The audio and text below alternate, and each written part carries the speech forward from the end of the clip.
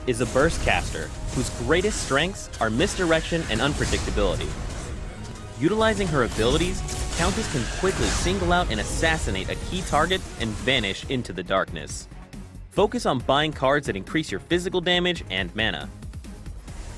Dark Tide will send out a rolling cloud that deals damage to all enemies in the area of effect. This is your main source of damage and is great for poking enemies and pushing lanes. Blade Siphon will cause Countess to quickly spin her blades around her, dealing damage.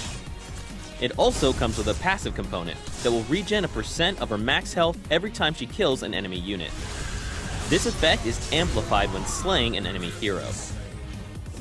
Shadow Slip will allow you to teleport to a target enemy, slowing them. It will also leave behind an after image of the Countess. If you reactivate the ability, you will return to that image.